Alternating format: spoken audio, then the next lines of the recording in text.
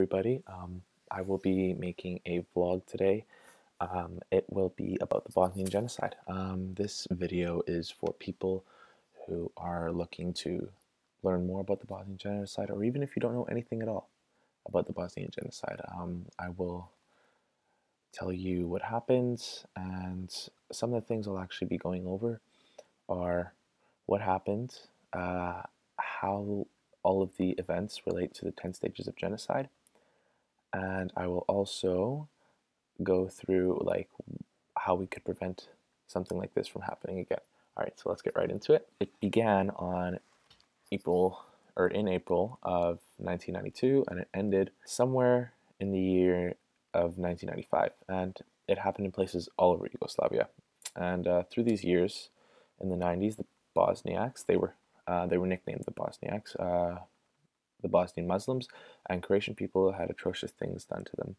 This was after the Bosnian and Herzegovina Republic declared its independence. 100,000 victims died. 80% were Bosniaks, the remaining 20 were Croat civilians. When Yugoslavian leader Josip Broz Tito died in 1980, the growing nationalism of Yugoslav states of Croatia, Slovenia, Serbia, Bosnia, Macedonia, and Montenegro were threatening to tear apart Yugoslavia. And then the Serbian leader, Slobodan Milosevic, made matters worse by creating discontent between both the Serbs and the Croats, Bosnians, and Albanian neighbors. And come 1991, Slovenia, Croatia, and Macedonia all declared their independence, and there ended up being a war fought in Croatia in 1991. Right, so at this point, there is now the 10 stages that I will go through. And the very first stage is classification. And here for classification, the border played the biggest role. Classification is basically when you split up the groups and you have us and them, and you're basically dividing the people. And the border played the biggest role because what happened was the border was, anybody on the other side of the border was an enemy, and anybody on our side was good. Basically, the Bosnian Serbs and the Bosnian Muslims and Croatians civilians were all divided. And now for stage 2. This is symbolism. When names and or symbols are given to help any one side to distinguish between the two, the Bosnian Muslims, who were the victims, were given the name the Bosniaks, as I had mentioned earlier. And this was just to put a little piece of symbolism on their heads and in other people's mouths to kind of already create more separation than just the border. And here in stage 3, discrimination. This takes place when a dominant group makes laws or uses political power to deny the rights of the other group.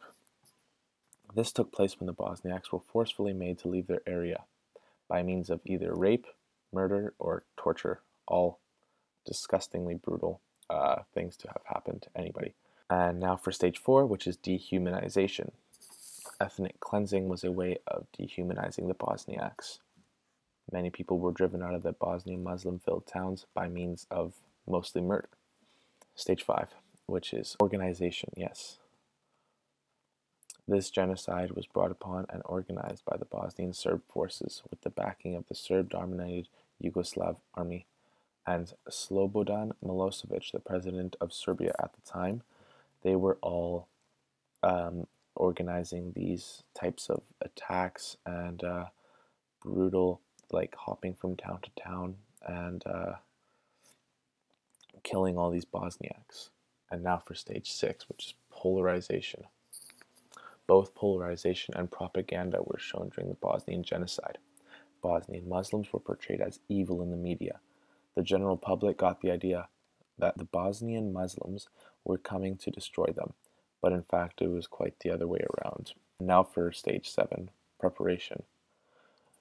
The whole event of the genocide needed preparation.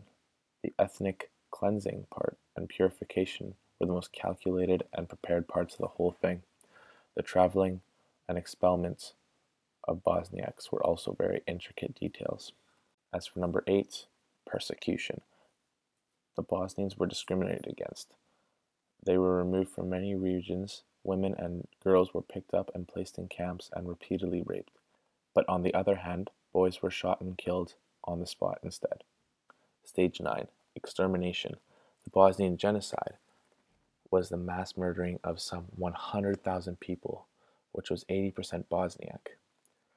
Extermination included deaths in camps. The causes were induced by living conditions, starvation, and disease.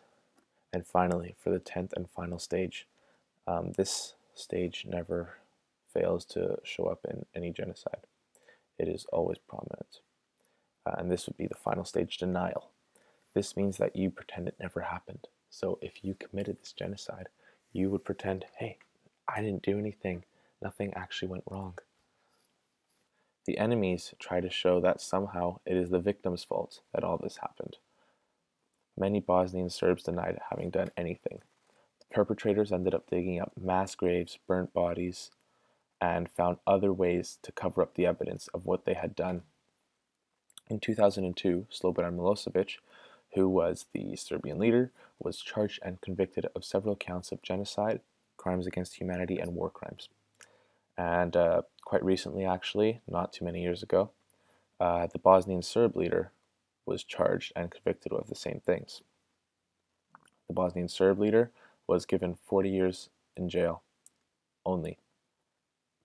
I honestly think that is too little for being responsible for the deaths of 8,000 Bosnian Serbs or Bosniaks. Him being sentenced and charged and tried, was in many ways linked to the Nuremberg trials of former Nazi leaders as well. And that is all of the 10 stages. And just to recap, we have the first stage, which is classification, symbolism, discrimination, dehumanization, organization, polarization, preparation, persecution, extermination, and denial. And for now, how can we prevent these things from happening? First, when somebody says, or a country reaches out for help, we have to believe them. We can't just brush it aside and say, oh yeah, it's no big deal. Nobody has actually been killed yet. We actually have to believe them first. We have to back them, give them support. As a citizen, I don't know if I'd be able to, but I would try and get this message out that a country out there needs help, and hopefully it would get to the government, and the government would find a way to do something about it, and then we'd actually have to do something about it. We can't just recognize it and believe them. We have to act on what we think is right, and I believe that this could have been prevented. Actually, there was a lot of anticipation for many years before this actually happened, and there was any actual action taken. So somebody could have clearly done something about it and tried to step in and help, but there wasn't much of that being done. People just didn't take it seriously. They thought it was just, oh, no big deal, just a civil war. But civil wars do happen, and as much as I want to say that other countries shouldn't get involved, I don't think. I think it could turn into a lot more than just a civil war if other countries were to get involved. But since it clearly wasn't just a civil war, there was also a genocide that happened. You can't ignore things like that. Anyways, thank you for listening, and I hope to see you guys sometime soon. Peace.